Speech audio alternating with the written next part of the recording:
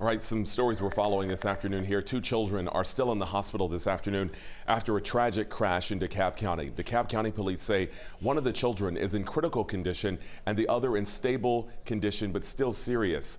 Sadly, though, a father and his 13-year-old and 1-month-old daughters were killed. This crash happened right here on the exit ramp from I-285 onto I-20 eastbound. The family says 41-year-old Taraja Ramses was a stuntman in the film industry. He was on his way home from work when the crash happened.